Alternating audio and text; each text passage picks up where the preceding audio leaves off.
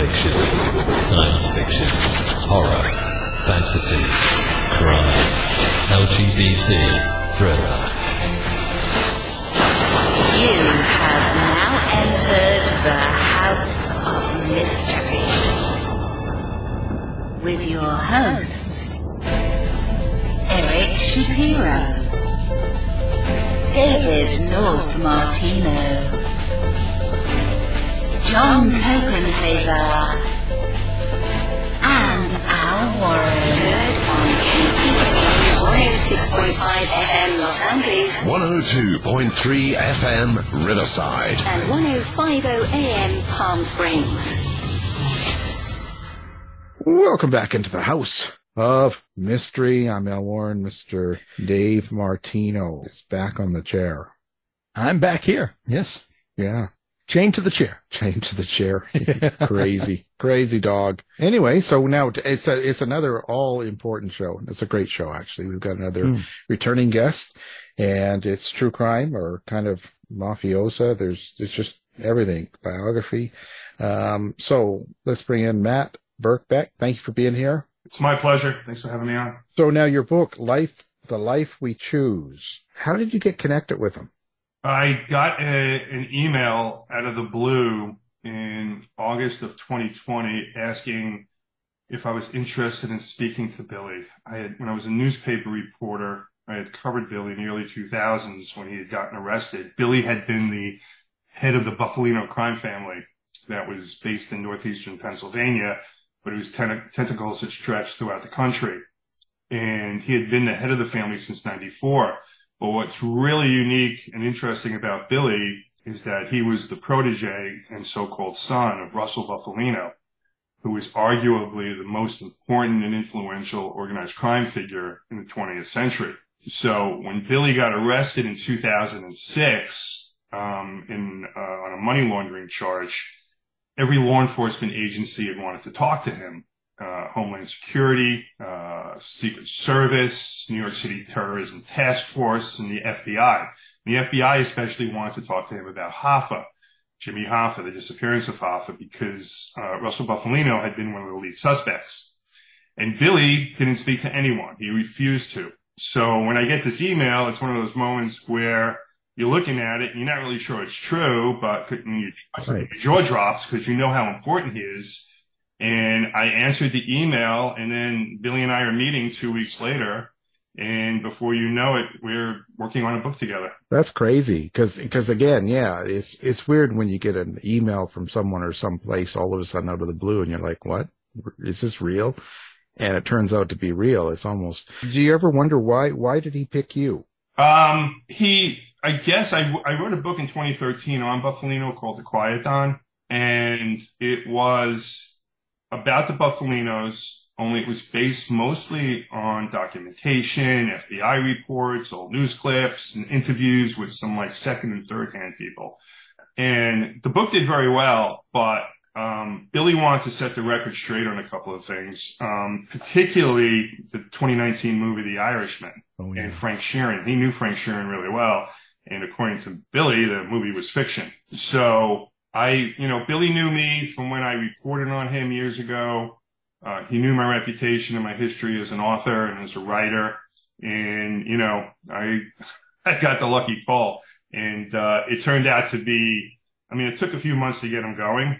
But once he did, we spoke for well over a year and a half, 2 years, and it was just incredible. Yeah, because you have to get over the idea, in a sense of when he's contacting you and he wants to get the record straight in his mind or what his point is, but you also as a writer want to make sure it's the truth or accurate, but you don't want to offend him. You want to make sure the overall book comes out realistic. So how do you draw that line, or how do you decide what he says or what information he gives you you're going to actually use? Luckily for me, we did dozens of interviews, and everything, we checked out what we could. I had a research assistant work with me on this one. And, historical subjects, for instance, let's say Jimmy Hoffa, Billy would talked to us about when he met Hoffa, where he met Hoffa, his relationship with Russell. He also told, he would give us some events that occurred, and we go back and we check it out, and it was true. That's a really good question, because had I only interviewed him for a week or two, then I'd probably, be a little bit leery about everything he's telling me. Yeah. I mean, I've known the man for almost 3 years now, and I'm going to tell you, I didn't find one instance where he lied to me or tried to, kind of get me to go off what he was telling me, or told me a version of things that wasn't correct. He was the one thing about Bill, he was open and he was honest. Some stuff even pained him to admit to, particularly when it came to Russell Buffalino, because he loved Russell. But I was really comfortable with, we even spoke to, plus Billy had documents. He had documents that Frank Sheeran had given to him, who had claimed to kill Hoffa. And, one of those documents included a letter he wrote to Hoffa's daughter, Barbara Crancer. And we called Barbara and we spoke to her about the letter, and she verified everything. So, I was very, very comfortable with what Billy told me. It is his story. My job was to basically interview the guy as much as I could and get as much as I can. And it's pretty wild. But then what I really had to do, which is really what I got to do when I write these books, is come up with a really interesting and complex story, a really good way to tell it. And I think I did that with the reaction so far over the first 2 days. I think I did that. Of course you did. It's really complex and really interesting, because he's so involved in the community and so many different aspects, like you were mentioning, from celebrities like Michael Jackson and Suge Knight to Marlon Brando and stuff too. So, so it really kind of involves a lot of people in popular media as well. So do you find that you have to kind of be careful how they're connected with them and how you write them? Not necessarily be careful, just show the proper respect. It's like, I'm telling a story, and, this is real life, and there's no need for me to embellish any of it or to take one little kernel of something and make it much, much bigger than it was. This turned out to be a historical document. The Buffalino family was one of the most powerful families in the country, and that was due chiefly to Russell Buffalino, who had casinos in Cuba. He knew the dictator there, Fulgencio Batista. He used to put Batista's kids up in the summertime in the Poconos in Pennsylvania. He had gone toe-to-toe with Bobby Kennedy during the Rackets hearings in the late 1950s. He had set up the Appalachian meeting in 1957, the famous meeting where the mob guys got arrested in upstate New York. He later had a huge hand in the Godfather movie, in terms of the Godfather actually being made, and not just being made, but including members of, the Buffalino and Colombo family in the movie. And then, of course, there's politics, there's entertainment, and then there's Jimmy Hoffa. And, Buffalino's power and strength and influence came from his association with the Teamsters Union. And, in the 1940s, he had placed his cousin William there, who was an attorney, with Jimmy Hoffa, who had a local there in Detroit. And it was a masterstroke, because William Buffalino became their general counsel when the Teamsters became a powerhouse in the 50s. And Russell had huge influence in Teamsters matters, and also had control over the Central States pension funds. So he's getting loans out for casinos, hotels, all kinds of construction projects. So he was an immensely, immensely powerful individual.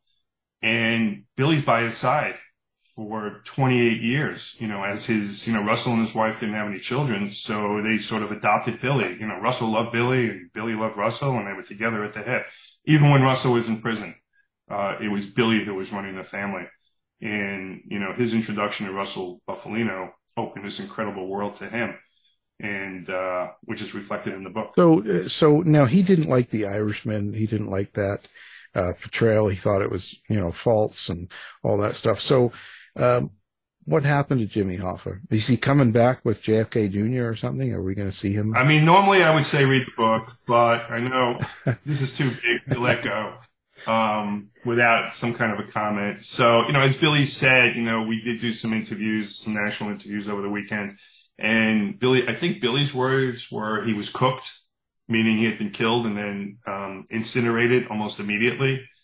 And, Billy discloses a very important meeting that takes place a couple of days after Hoffa disappears, or maybe a week or so. And it's a meeting in New York that Buffalino tells Billy, come on, we're going to New York. Russell spent half his time in New York, and they went to go meet with two major crime figures there, Tony Provenzano and Anthony Salerno, both members of the Genovese family, and Frank Sheeran. And so, according to the Irishman and a book that Frank had written, that meeting was held for Frank to report back on him killing Hoffa.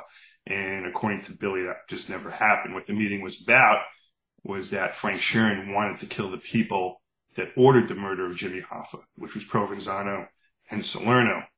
And so Russell put them together to get Frank Sheeran to assure them that he would not harm them. But what Frank Sheeran didn't realize at the time, and it took Billy, it was great pains for Billy to admit this, but Provenzano and Salerno would not have given the order without the approval of Russell Buffalino. Russell had been under a lot of pressure because of these so-called CIA mafia plots that were being investigated in Washington at the time by this church committee. It was a famous committee. And Russell had been outed by Time magazine in June of 1975 as being one of these CIA recruits to help kill Fidel Castro and help provide surveillance for the Bay of Pigs invasion. And so Russell, up until that time, Hoffa wanted his union back after getting out of prison, and Buffalino had protected him. But once Russell's name was out there, had been leaked, he couldn't protect Hoffa anymore. It was actually Hoffa who the CIA had reached out to connect with Buffalino. And Buffalino feared that he was going to be subpoenaed along with Hoffa and several other members of organized crime. Such a different world back then, wasn't it? It's changed so much. It's just crazy. How is he with life and what has happened and what he was a part of? Does he feel, did he portray any sort of feelings one way or the other, like happy, sad, unapologetic? Where was he? He misses it. I asked him, obviously the book is called The Life We Chose. And this was the life, Billy wasn't, this was the life he chose. Billy wasn't born into the mob like many other people are, or were. Billy was a student. He was a business student in Pittston, Pennsylvania, and he was in the Army Reserves. And it was just a chance meeting with Russell Buffalino. He had met him once before, just a handshake, at his sister's wedding. And Buffalino was there with the former Yankees great Joe Pepitone. But later he had been called to install an 8-track stereo into Buffalino's car. And then he drives the car back to a luncheonette in Pittston, Pennsylvania to meet with Buffalino and give him the keys to the car. And they hit it off. And the next thing you know, they're together side by side. Billy had a very difficult relationship with his own father. As when you read the book and one of the opening chapters, you'll see why. It's a pretty devastating scene. And so he warms up to Russell. Russell warms up to him. And so the book is really, despite everything that's going on and all the people that you meet, it's really at its core a father and son story, with an organized crime background. But, it's very intimate in terms of their relationship and how much they really cared for each other. It's also really interesting how Russell had tested him over the first few years just to see how loyal he would be. And Billy passed the test with flying colors. Was there something that he told you that you weren't expecting? Was there any sort of surprise in your interviewing with him? Yeah, Donald Trump, for one. He crossed paths with Trump on a number of occasions. Michael Jackson, which was included in one of the Trump stories. I can actually share this one. Billy managed Michael Jackson. And so at least he mentioned that to me, and I didn't believe it at first. And I said, well, how did that come about? And so he said, so this is the late 1980s. Russell Buffalino's in prison now, and Billy is now the de facto head of the Buffalino family.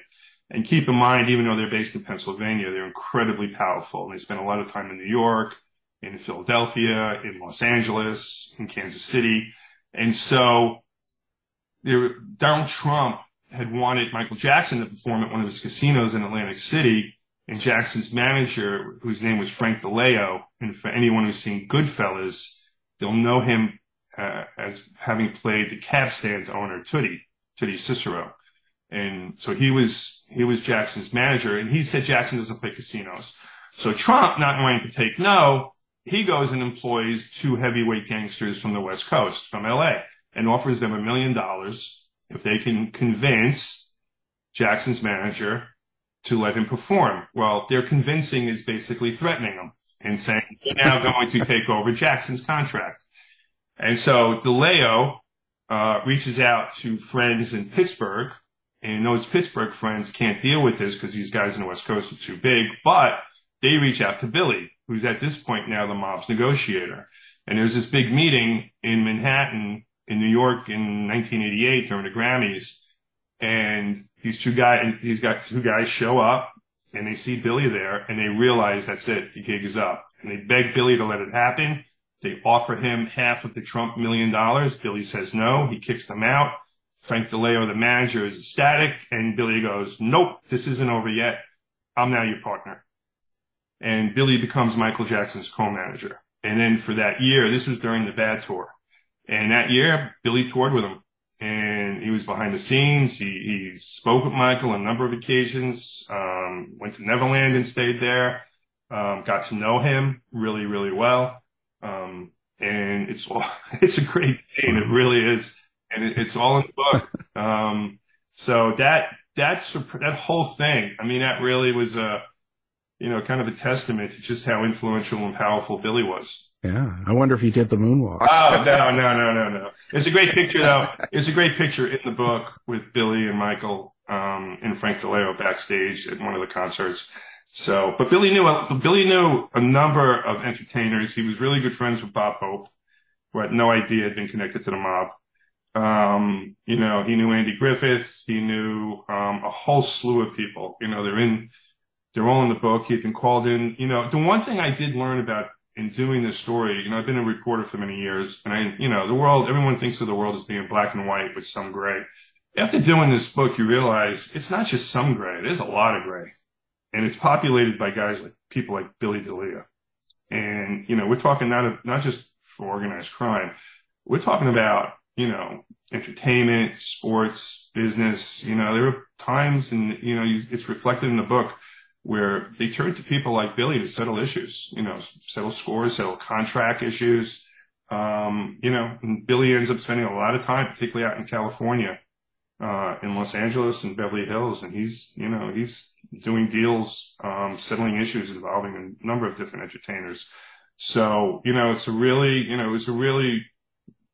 for me, it was a really good inside view on, what goes on within the underbelly, of American business and entertainment. Well, I'm wondering too, how this all happened for Billy, since, being Irish, he usually couldn't be a made man.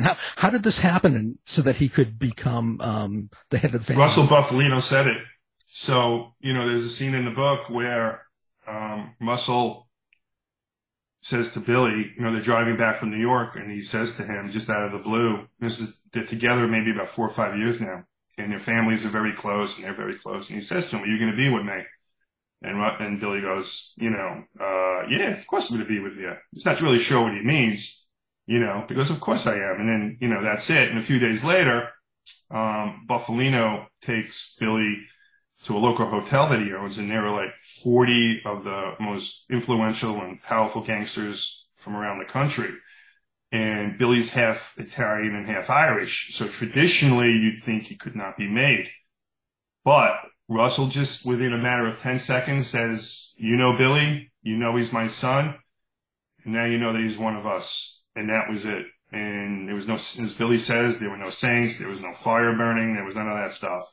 Russell said it, and it was done. and Billy D'Elia was the last made member of the Buffalino crime family. Well, they should have made me. I don't know why they.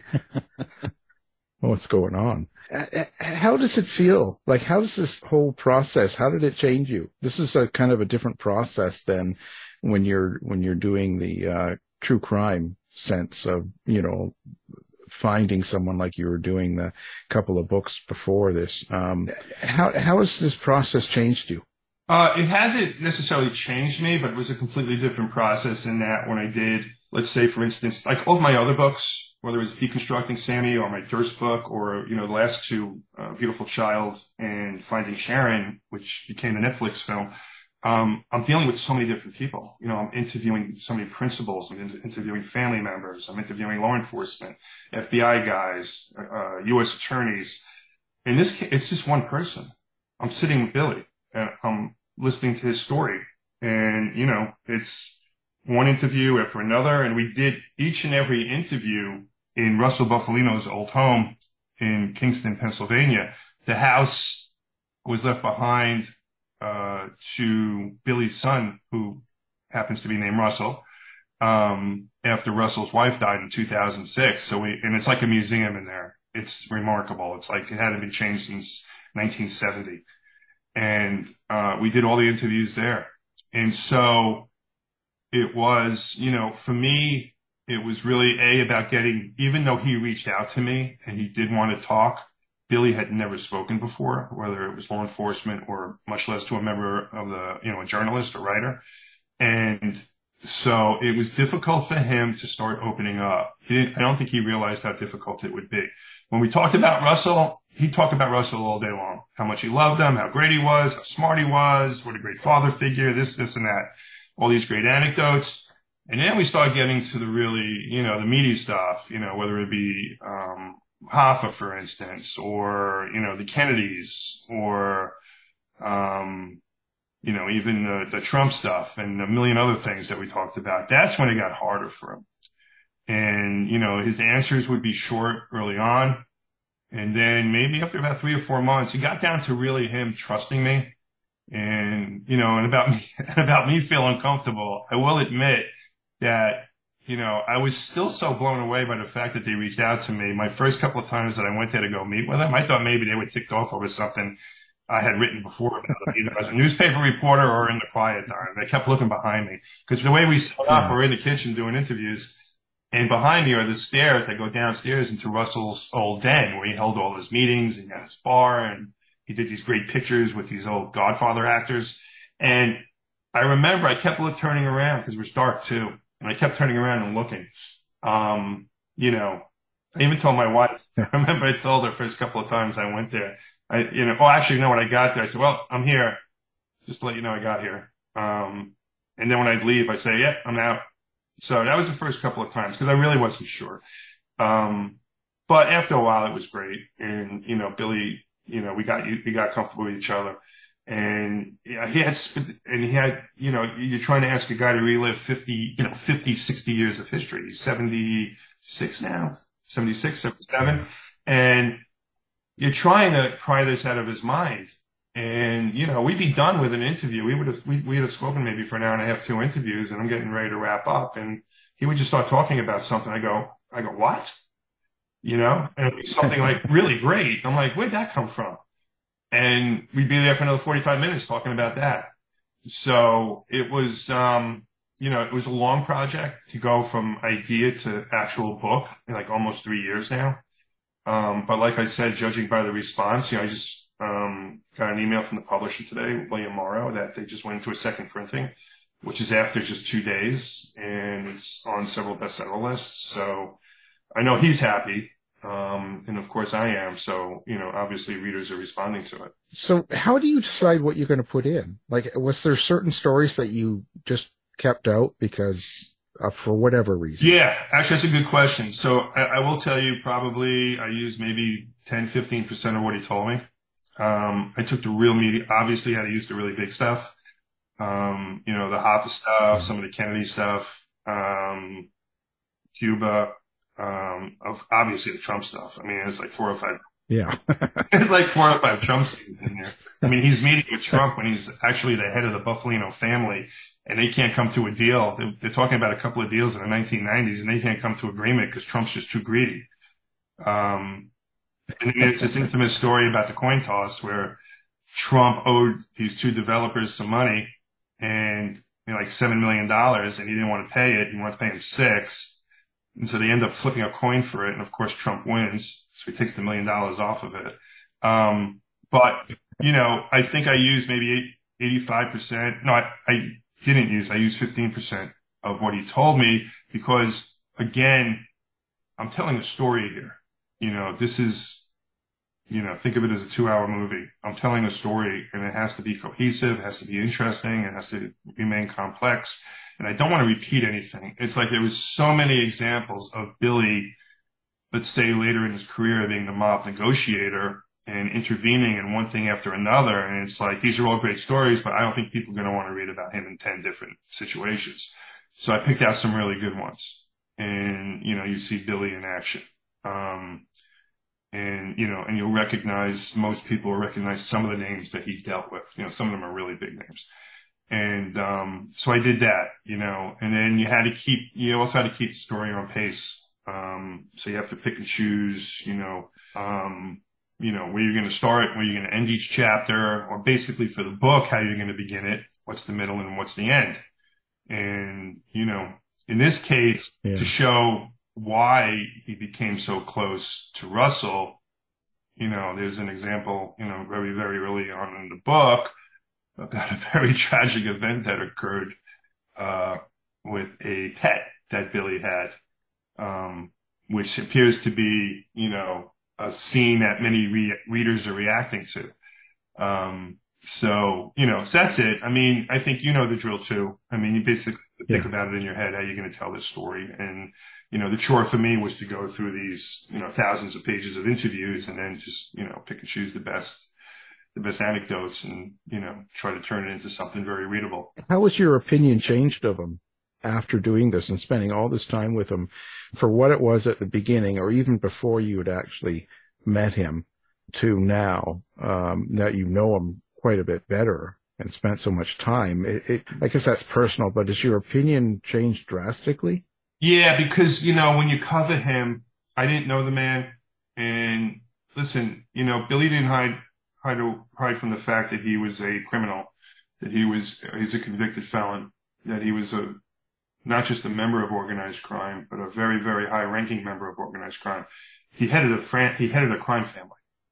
When he was arrested in 2006, his house was raided, and I think he had every law enforcement agency in the nation there in front of his house. They even had a Chinook helicopter flying above.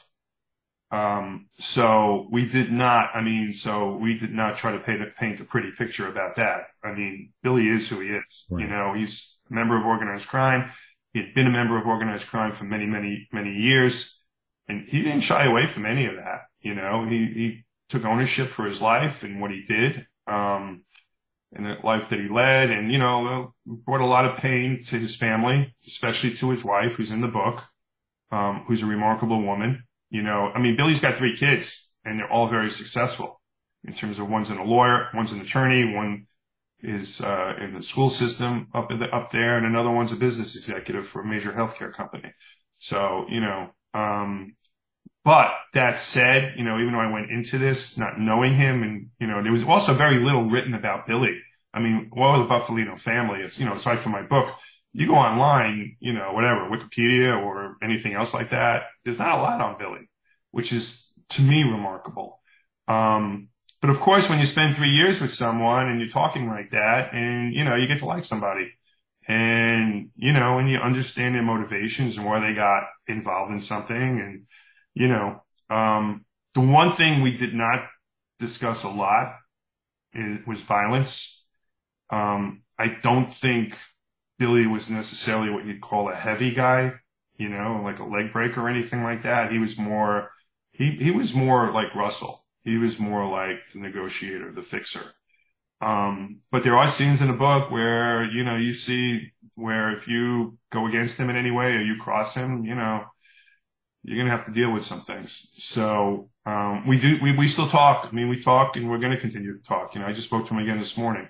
So, he lives a quiet life now, with his wife. He's got grandkids, and, I don't think he expected his book project to be what it's become, in the fact that he actually opened up and told this remarkable story. But now that it's actually happened, we went through our process together, and now that the book is out, it's actually happened, and it's getting the kind of reaction that it's gotten so far. I think he's enjoying it. Well, that's good. I mean, it's sounds like it turned out good. Some of the people I'm surprised about, like the Marlon Brando, and his connection with Marlon Brando, and Suge Knight was another one. I had no idea there was any sort of connection there. So Billy, well, let me start with Brando, in that Russell Bufalino had a huge hand in the making of The Godfather, and there had been rumors to that, and there had been, some articles in the past with a mention of that. But Billy was there. He had been with Russell for like 5 years now, 6 years. And they were in Pennsylvania at one of Russell's dress factories, and there was a call that came in, and Billy picked it up, and the person on the other end said, "It's Marlon Brando calling for Russell Bufalino." And Billy didn't believe it. And he turns to Russ and he goes, "Hey, there's some guy on the phone. He says he's Marlon Brando." And Russell goes, "Give me that phone." And it was Marlon Brando. What happened was Brando was looking for inspiration to play Don Corleone, and he was looking for a so-called mob boss to talk to, and everyone involved in the production pointed him to Russell, and Russell agreed to meet with him, and they met a number of times. And, the take in The Godfather is pretty much a take on Russell, the way, his quiet demeanor, just about everything about him. And then, the scenes are great. And again, they're all firsthand. There's this big time, mob guy, Michael Francesi, who's got this YouTube channel with like a million subscribers.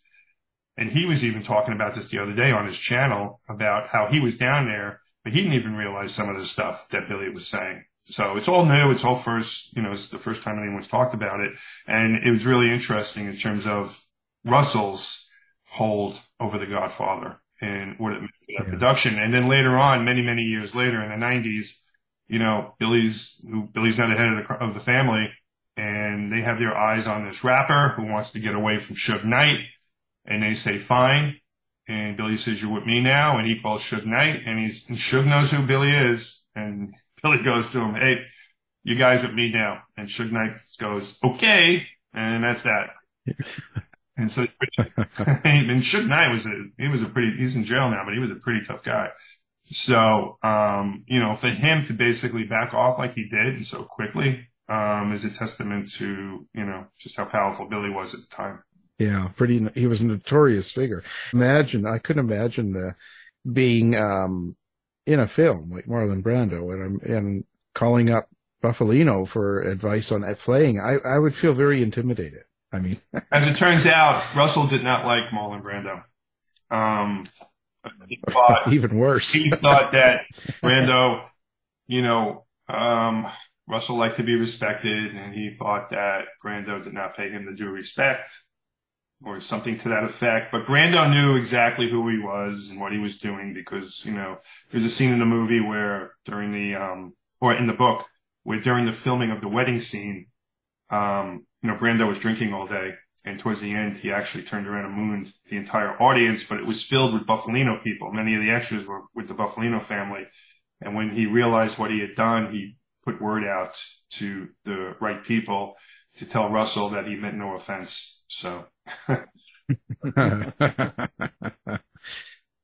did Billy talk about what they got right and wrong, with the Godfather movie and making it?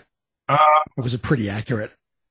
Billy, it's funny because it wasn't so much about being accurate. They had guys in the movie, so they had real life. The guy who played Luca Brasi was with the Colombo family, but he was hanging with the Bufalinos. And in fact, there's a scene in the book where Russell chastises him for stealing some equipment there, some very expensive equipment, before he actually got the role. The one movie where Billy said was very accurate was Goodfellas.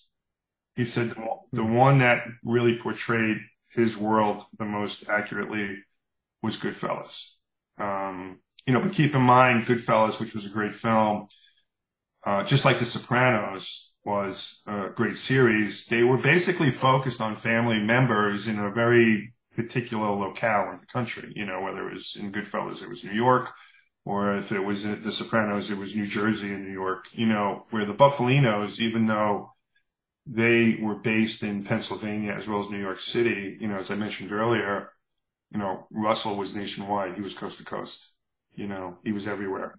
Right. And so that's the difference between, the power of the Buffalino family as compared to the power of those other families, one fictional and the other one in Goodfellas, which was real. But, Billy knew many of these people. He knew guys like John Gotti. He did business with John Gotti. He did business with other crime members in New York. It's in the book. Billy spent a lot of time in Philadelphia, which was just insane, the way Billy describes it. And how actually, one of the Philadelphia guys there tried to put a hit on Billy. And it was the FBI that told Billy this, and Billy took care of that situation. So, he did tell me, though, that Russell, despite everything he had done at first to prevent The Godfather from being made and then from giving it its full blessing, he did say that Russell never saw the movie and never wanted to see it. Even when they offered him, the producer, Al Ruddy, offered Russell his own premiere, Russell never wanted to see it. Did he give any opinion, or did he ever talk about anything that the way the U.S. and the world is now as compared to what it was when the crime families had so much power? It's just that it's obviously completely different. Law enforcement really took a sledgehammer to organized crime starting in the 1980s, when they could use the RICO Act to start prosecuting people. And, one head of a family would go to jail, another head would go to jail, other members would go to jail. So, the question today is, does, the Italian mafia even still exist? And it does, not to the degree even close to what it was, before the 1980s into the 1990s. But it's still there. There's always going to be a need. They'll always find a way to create a need to have them. But there's other crime families now. You got the Russian mob, particularly in New York and Brooklyn. You got Asian mobs now. So it's just they just don't carry the kind of power, that they used to, where they controlled unions and, huge national unions and pension funds and things like that. So it is a different world. Yeah. Did he give an opinion about Trump being president or any of that stuff, being that he had a history? He doesn't like Trump. He just said he said he was arrogant then and he's arrogant today. I just found the stories about Trump, and I'm not taking a political position here either. I don't want to get involved. This is coming just from a journalist and, interviewing someone who knew him. I just found it to be really interesting and even perhaps reckless on Trump's part to do these deals himself. Typically, if you want to do business with the mob, particularly with the head of a crime family, you're going to have some flunky go meet with them. So you can have complete deniability. And, Trump and Billy are talking about, doing deals. They used to have these phone cards, that they used to sell, before cell phones were, $10, $20, $30 worth of time. You can go call overseas and you put a pretty picture on it. And he was going to put a picture of the Taj Mahal. Only he wanted a lot of money, up front, cash, and he wanted it handed directly to him in his office. And Billy said, no, it's too much money. And then there was another deal where they were going to do timeshares together. And, people would come visit Atlantic City. They get, a 2-3 day stay. Only had to go to a 2-hour timeshare presentation. And at these presentations, you get gifts. And one of the gifts Trump wanted to give was a copy of his book, The Art of the Deal. And only Billy had to buy the books. He would have had to buy 5,000 to 10,000 copies, which would have cost him 6 figures. And Billy said, no, I'm not fronting that kind of money. But Billy also realized that had he bought those books, this is how Trump operated. Trump's book would rise. It used to go up and down the bestseller list. Now you know why. He would have to buy, large numbers of the book. So Billy realized what the purpose of it was. It was for Trump to get keep his book at the top of the bestseller list. So he said, no, we're not going to put that kind of money out. But I just thought it was just, sharing those stories about Trump and the coin flip and all of that, it kind of gives some insight into him, in terms of, his, I'll call it reckless. I don't know if anyone else would, recklessness in terms of who he's actually meeting with, given who he is, and you could see that when he was even president, when he woke up one day and said, I'm going to go meet with the head of North Korea, and everyone's going, what? Well, I think you could put the two together in that, he just shoots from the hip. Yeah, for sure. Well, that's really, really interesting. Well, let's give out your contact information, social media, website. Where do people find you? So website's, www.mattbirkbeck.com. Instagram is matt.birkbeck.author. And if you want to email me, it's birkbeck.matt@gmail.com. Yeah. Any other gangsters or anybody out there that wants to get a hold of you? There you go.